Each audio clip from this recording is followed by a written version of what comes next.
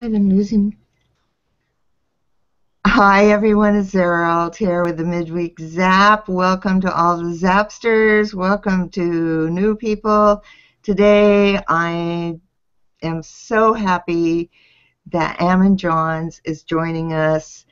And Ammon is just a special treat. I don't know how else to say it. So Ammon, welcome and tell us a little bit about yourself. Yeah. When she says I'm a special treat, she means the dog has chewed me a bit. I'm Ammon Johns. I'm an internet marketing consultant, which I've been doing for near enough 20 years now. Started out in the early days building websites. First question was, we heard there were millions of people online. Where are they? So answering that question started me on the course that has become my career of the last 20 years. Finding out where the people are, how to get them to move, how to convert them once they have seen your site. All of that kind of stuff all plays together. I'm best known for SEO, but I do a much broader aspect of pretty much all marketing online. I take a traditional marketing plan and convert that into what's needed today for the digital marketing strategies and, more importantly, the integrated marketing strategies that are needed today, where you tie all of those different projects together. I'm looking at your 5 S's there, and I think that pretty much covers it all. Yeah. Anyway, we had talked a while back about where we should go today, and we're going to take a broad view, but I just want to alert everyone that with Ammon, a broad view can include a lot of honed-in details. That's one of the reasons this is just so wonderful. There's so many takeaways when you chat with Ammon. So we wanted to talk about business foundation and what that means, and how to go from that foundation to build and engage and increase your revenue. Hey, what a concept, huh? So let's start with the foundation, because I think your foundation is not what most people think. It's starting at the beginning with business. There's a good reason for this background today, which is pretty much straight off my site. But it's at the top there. We've got strategy, and that's where it starts. A lot of businesses, they do things this old-fashioned way. You've come up with a product, and then you decide, all right, we can sell this. Let's go out and sell it. And you've already made the most fundamental mistake, because you don't start with the product and then try and find a market for it. What you do is you find a market and then build a product that's already designed for that market, i.e. it's what people are asking for, begging for, wishing for, and that all you've got to do then is let them know it's available, because they've been asking for this forever.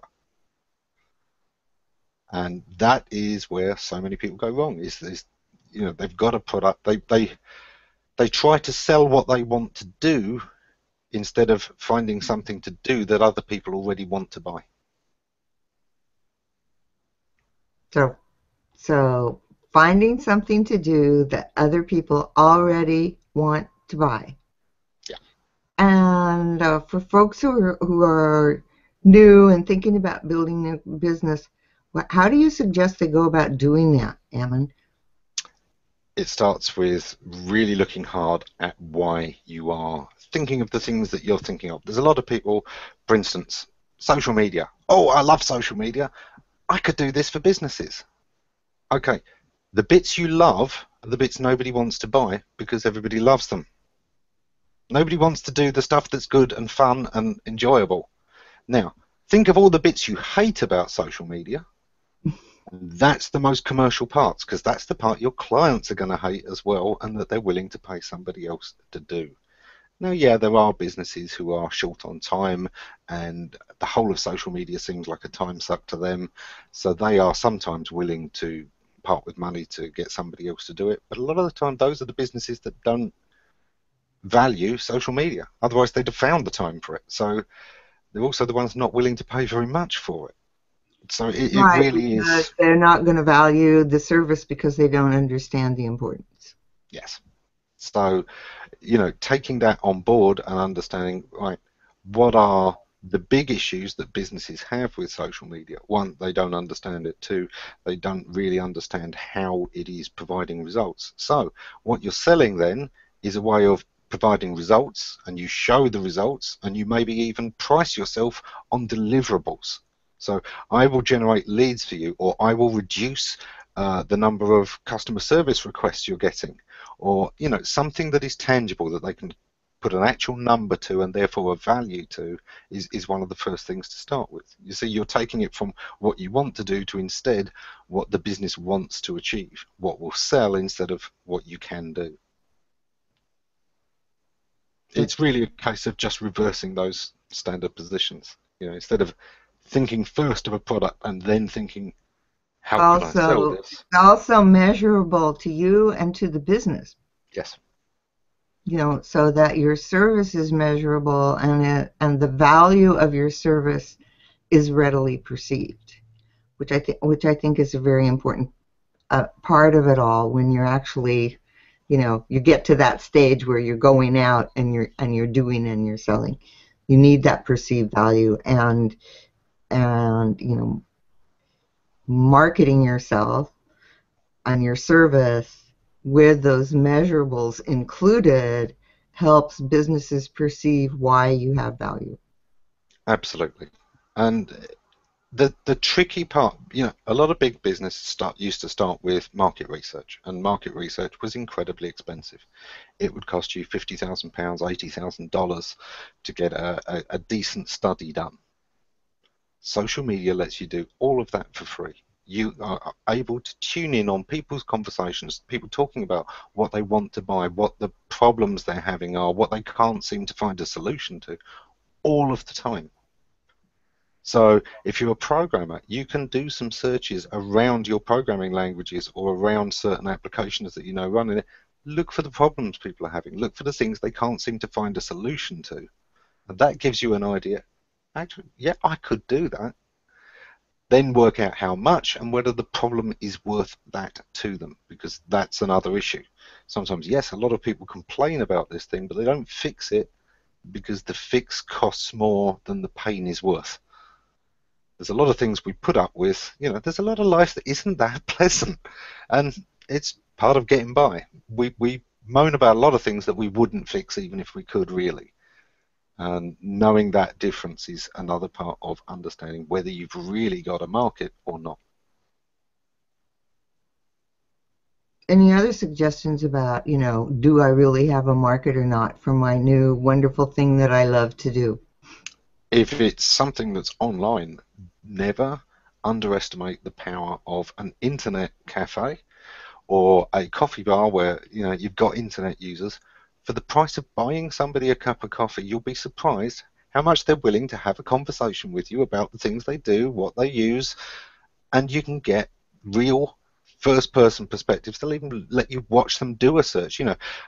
If you were trying to sell your home, how would you start? Really broad like that, and it lets you see, okay, right, where do I start? I'll start with a search. Where am I going to go from there? Watching them can teach you an awful lot of stuff, and that's not just for starting up a new business, but even for marketing your existing business. Understanding how other people use the internet is so, so important.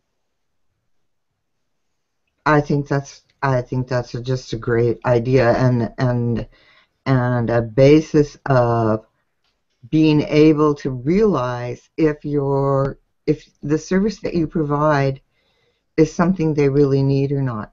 Because if they don't need your service, nothing's going to happen except a very pleasant conversation. But Yeah, you know, absolutely. David in the comments just asked about my thoughts about performance results. I think it can be an incredibly effective strategy when the biggest problem for marketing is that other people see risk instead of opportunity. So when people, yeah, that's the comment there. So when people see a lot of risk instead of seeing the opportunity, this lets you take some of that risk for them and say, well, look, if I don't deliver, it's not going to cost you.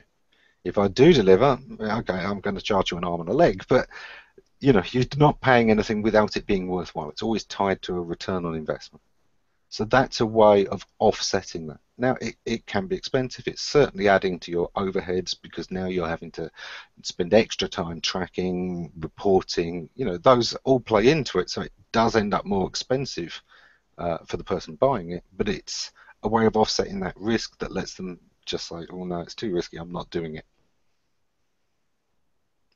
I kind of like that kind of setup sometimes. It really does depend on how much you can figure that reporting in and how much you can really tie this to value. But you'll be amazed at how much this can be done. Years ago, when I was doing this, I used to have a 5 times ROI guarantee. The money that you spend on my charges, you will make back 5 times over in 6 months.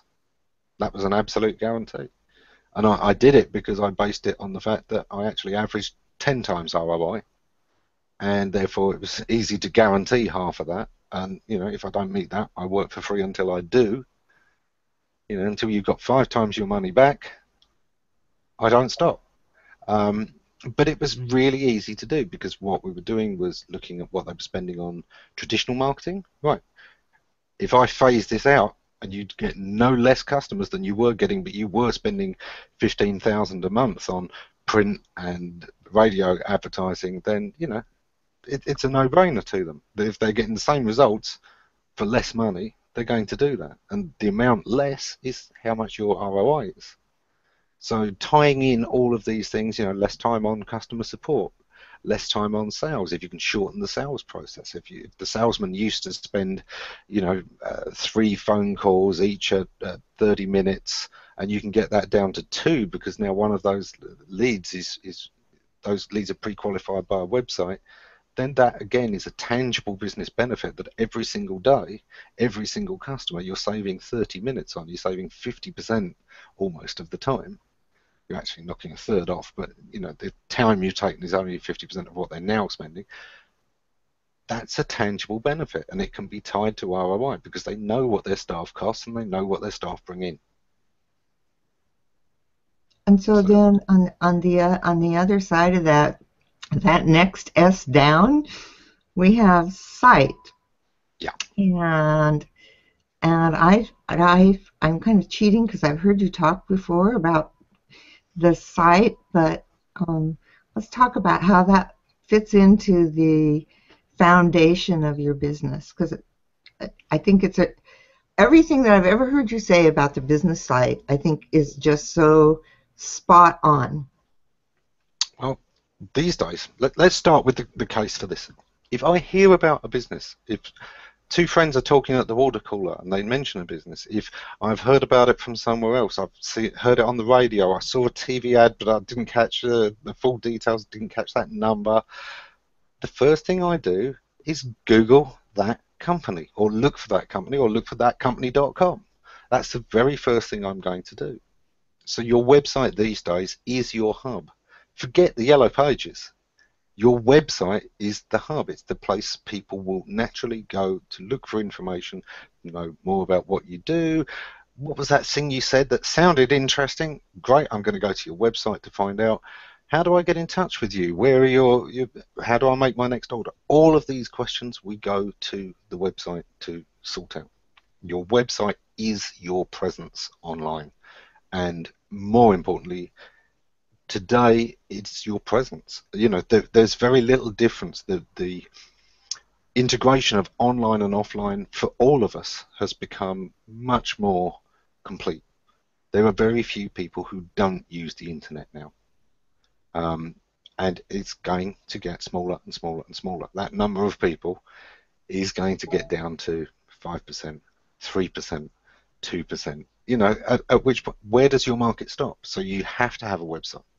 Now, what that website is, it starts off as being your headquarters. This is head office. This is how to contact you. That's the core essence of a website. Doesn't matter whether you're selling stuff through it. If you used to want to send out mail order catalogs, that's fine. The website is giving them a place to contact you, to send their application form, whatever. It's better if you can do it online, of course, but even if you're not, even if you've got a traditional offline business, you've got a taxi company and most of your stuff is, answering the telephone, have the website.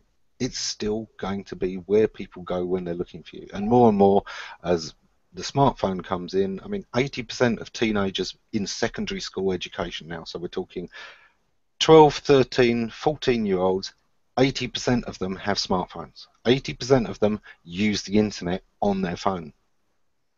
So you need a website that's going to be easy to look up because that is where people are going to go even when they're out in the street. I'm out in town, I've had a good meal, I want to get a cab home. I can look up local cabs online far easier than I can ring somebody to get a number. And I'd like to tie that into search, because there's now sort of like a dual place for people to be as far as search is concerned with their business, and that is the business page on Google+. What are your thoughts about that? The business page on Google Plus is certainly useful. It's good to tie the two things together. If your business is local, then you really do need to, be looking at the Google My Business stuff. You want to have your listing there and make sure that your name, address, phone number, NAP details are the same through that, and your website and any other places that you mentioned. Tie together your Twitter account, your Facebook account, if you're doing any of those kind of things. It's getting all of those ducks in a row, making sure everything matches so Google understands you as an entity instead of lots of fragmented things that all have the same name. So that's one of the places that structured data actually becomes important, which is things like schema.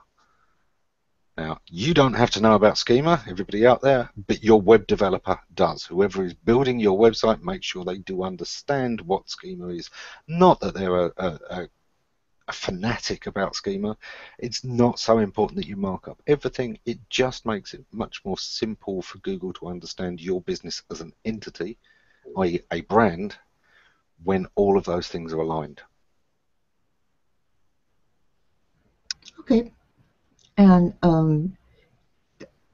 I think everybody needs to be aware. I think most of the audience here, but I just want to say it out loud, is that the schema now and the markup is, more important than, say, links or even keywords. I don't know that I'd go that far. It depends what you're doing. I do believe that the most important thing since the Hummingbird update was brand. Brand is so important. It's what differentiates. We know that Google's rewarded brands for a while, but people often think of brand and think big brand. That's not what brand means. Brand is originally, it was a branding iron. It was your mark on your cattle so that people could recognize that it was yours. And if your cattle were better fed and had better pasture, then that brand mark told you the meat was better. And that translated into business, and business branding was born. And yes, it started off with, the font we use and the colors we use and the way our stores look, the layout of the stores. That was a part of our brand. But brand is more than that. Brand is how people perceive you. The essence of brand is what you think of me, or what that person thinks of me, and what that person thinks of me. They've each got different perceptions, but the overall gestalt feeling is your brand. You always have a brand, you just may not be in control of it. So understanding that brand happens, and if you aren't actively looking at what that brand perception is and how you are steering that, then it's running away from you, and other people are defining what your brand is by how they've been treated, what their experience is, and what other people think about it. And then I want to bring up, I got a couple of comments. This is from David Leopold, actually right at the beginning. Business Foundation, great place to start. And Kristen Drysdale says, I need your service. Oh, hello. Yeah, and then Candy in Japan says Google will be launching the Google Webmaster Test, which connects to search and will help a lot of people. Also, it will be available in all languages this April. So watch out for that. Oh, I didn't know that about the languages. That's great. Thank you very much, Candy. Yep. And then, Ammon, we'll just take one other comment, and it's a question from Tim Sweeney. And he says, it's always refreshing to hear from Ammon Johns. I would love to know your thoughts on the April 21st Google mobile-friendly search update. Okay. This one is, of course, something a lot of people have been freaking out about. Google have said that basically if your site isn't mobile friendly, it's not going to show up in mobile search. You know, it's going to be downgraded. This should be a no-brainer. I mean, this should have been going on all the time. It doesn't work in mobile. Why should it be ranked in mobile search in the first place? Because this isn't Google's ordinary search results. This is the mobile search results. If your site doesn't work for mobiles, why on earth should it even be listed in mobile search? So it's not a huge deal in itself, and it shouldn't be, and it shouldn't freak people out. There is, however, this thing, if your site isn't mobile friendly and isn't showing up in mobile search, and 80% of those kids have smartphones and a lot more people are using the internet for that first point of contact. I've just heard about your company. Does it have a website? Yeah, that's it. Right. Now I'm going to remember this for later and look at it. But I've looked first on mobile. This happens more and more. If your site can't be found on mobile, they may not come back later on the desktop. If they can't tweet about it or use Instagram or, you know, all of those social apps that they're going to have on their smartphone about your business, you know, I've just got this wonderful thing through. I'm going to tell my friends about it. You know, this is happening on mobile. If your site isn't mobile friendly, they're not going to be sharing it as much, and that could then trigger through to the main search results, i.e. there were less social signals about this site than there would have been if it was mobile friendly. So mobile friendly is important. A lot of people immediately head towards responsive sites. This is where I am a little bit different to most. Responsive is great as a minimum standard, but your mobile users are different. If I've got a complex product, then I probably want to have PDFs and white papers and comparisons and all kinds of things on my website that let people have the data they need to make a decision about a technical product. That's not going to work on mobile. All that people probably want to know on mobile is my phone number and my location, because either they're a salesman coming to visit and they want to check where, you know, they're in the car and want to get to the right place. I've got a business meeting with you and I want to find your office fast. Or how can I get through to a salesman to ask the technical questions I want to ask? So those things are primary for a mobile user. They're not going to want to read through PDFs. They're not going to want to look at big tables of data. So for those kind of situations, responsive may not be enough, because all responsive is doing is serving the same site to everyone and using CSS to change how it's displayed on the site of screen. But all of the data is there. Now bear in mind, most of us pay a lot more for our phone data than we do for our home.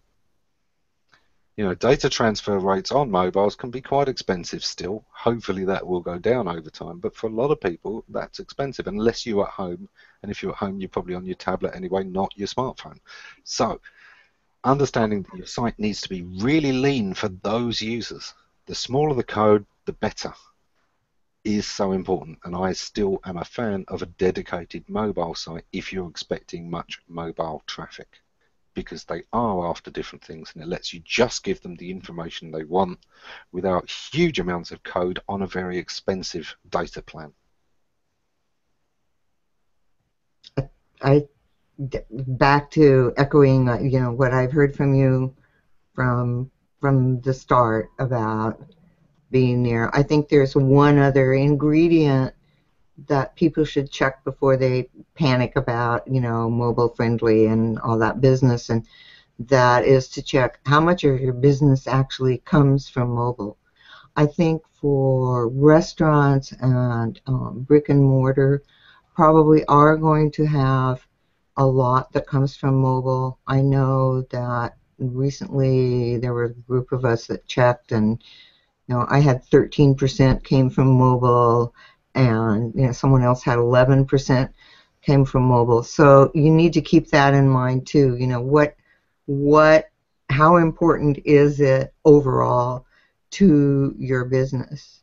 I Yep. mean, you have to be aware. You just have to be But you aware. also have to be careful that you're not doing, well, basically the bias isn't showing into your results, i.e., if I'm not very good on mobile now, guess how much of my mobile, how much of my business is going to be mobile? Well, I suck at it right now, so almost nothing. So I'm going to go, oh, well, it isn't important anyway.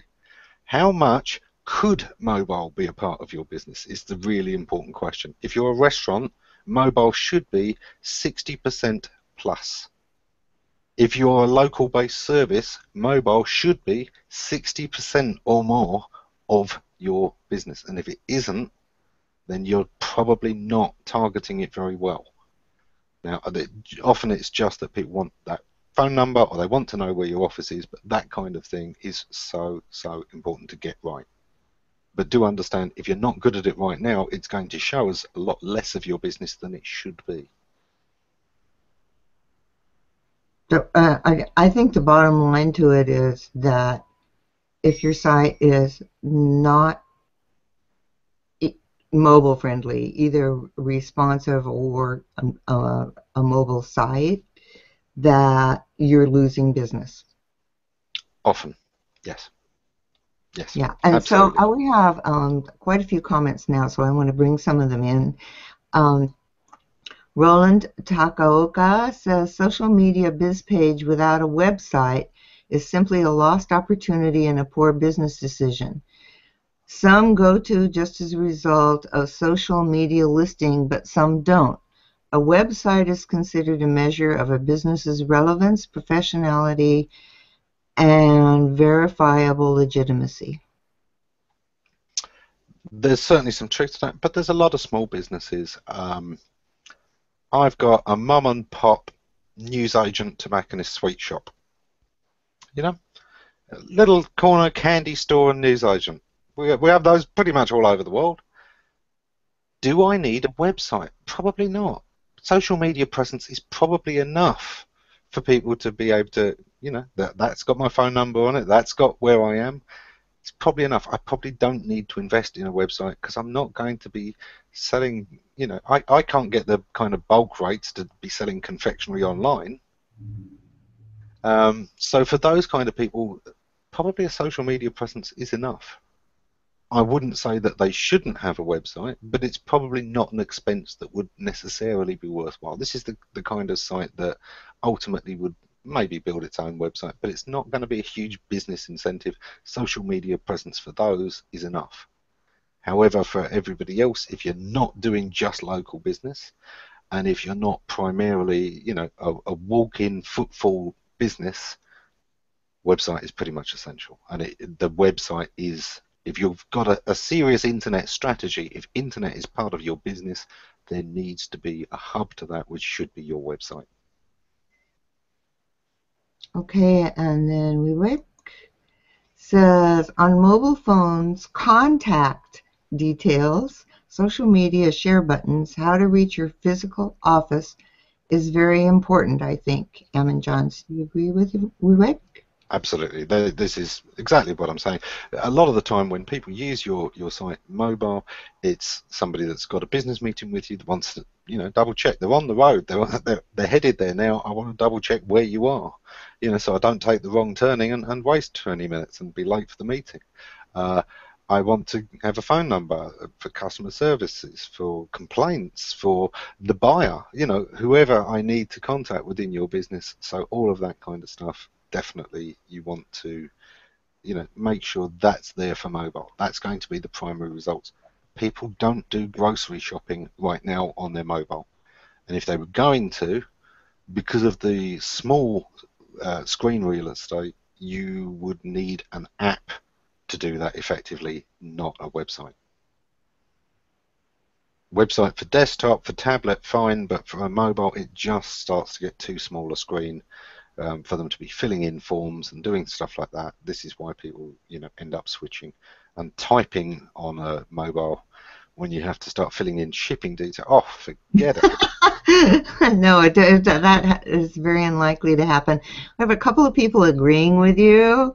Alex, Rica Gonzalez says, thanks, Ammon Johns. That's what I'm trying to say. There are certain businesses I'll go to just because they have great reviews and a local page. Yeah. And some of those businesses, it's so important. It can be that bagel bar or the donut shop or the coffee bar. They don't necessarily need a website. Some of them can still do well with that. If they want to create a brand, then the website can go with it. But some of them, that's not their core business. They're not going to be doing business online. And just having the local presence through social, including, of course, the Google business page, is more than enough for them. Well, we have two from Peter Hatherley, and he says our tagline is branded web marketing and design that works. Love it. And then also from Peter, he says, agree, a social media page is only an extra part of your business, where the website is the heart of your marketing. Google Maps are good for local businesses and a reason for a website. Yeah. And this is another thing that confuses people. There are actually 3 kinds of local when it comes to search that matters. The first kind is classic local search, which is when Google is determining, by location, that this business is close to your business. You're within the service radius and it's giving you local results, even when you haven't asked for it. Then there's the explicit local, where I've typed in a location. Now, this isn't always my locality. If I am thinking of having a holiday in Berlin and I search for hotels in Berlin, I'm doing a local search for Berlin. I want local results to Berlin. I want to know hotels there. I don't want the Berlin Hotel in New York. So that's a second kind of local search, and it's slightly different. And then there's the third one, which is the maps, which is not just the search, but also when I'm looking on Google Maps, some businesses show up. You can see the train station and you can see the coffee shops on your map without looking for them. Now, not all businesses are eligible for those map pins. They cut web design companies out of those and SEO companies because they were spamming them. So if you've got a web design business, social media business, you're probably not going to be able to get that. But if you've got a restaurant, if you've got a coffee shop, if you've got a taxi company, any of those kind of things, then having those map pins so that people can just see that you're nearby while they're looking at the map is so, so important. I think we have a comment from Christian Drysdale, and I think it's a very good thing to think about. She says it's better to have no website than to have one that is not going to be maintained. There's nothing worse telling about a business than landing on broken links. Absolutely. How can you not love Kristen? It's so, so important when people put up a website or a blog and it so quickly gets out of date. That's annoying. If you're not going to be able to maintain a thing, don't start something that needs maintenance. Create something that is going to look fine without. And I think there's a lot of businesses that immediately start with a blog. Well, you didn't need a blog. You needed a static site. Then if months down the line you find you have this constant stream of ideas, not just for a week or two, but over the course of those months, and you'd like to be able to stream those instead of on social media, these should be going onto your own site. Great. That's when you add a blog. But the default should be a static website.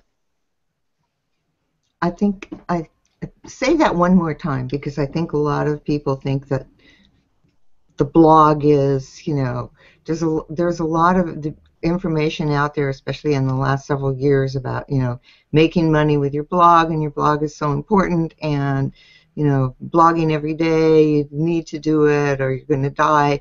Because all that information is out there. And so say it again. Most Small businesses probably shouldn't be blogging. What you should do is have a static website and use social media. And if you find that you have lots of interesting things to say, you're making, posts almost every day that are too long, then think about moving those to your website and your blog rather than putting them on somebody else's property. But do that first. Don't immediately think, I've got a website, I've got to have a blog. You haven't. There is this tendency for people to immediately go, I want a website. Oh, WordPress is easy. Yes, it is, but it's a blogging platform. It's a content management system. It creates very, very bloated code. If you don't need it, don't use it. If you're not going to be needing to update this without learning HTML, you need to be able to put up 3 or 4 new pages every single week, then of course WordPress is a great way to not have to know the HTML and not pay for a web developer to create the pages for you. But there are other means of doing that, and just creating a plain blank HTML template is often enough.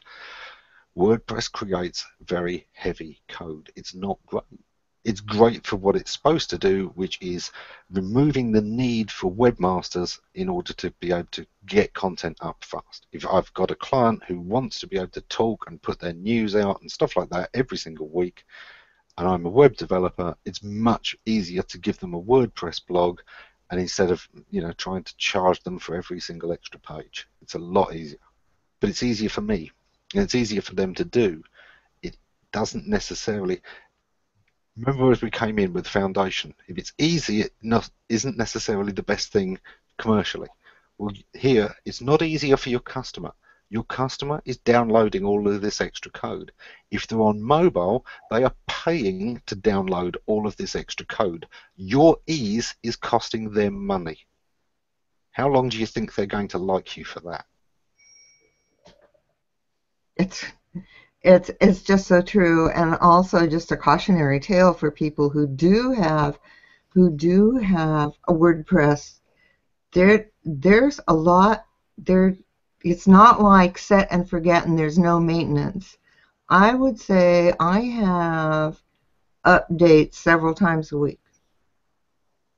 Yeah. And you need to do them, for security reasons and for functionality and all of those things. And so, to go in thinking that WordPress is going to be your simple solution because you don't know code, first of all, you're going to end up learning some code because you're just going to want to tweak little thingies.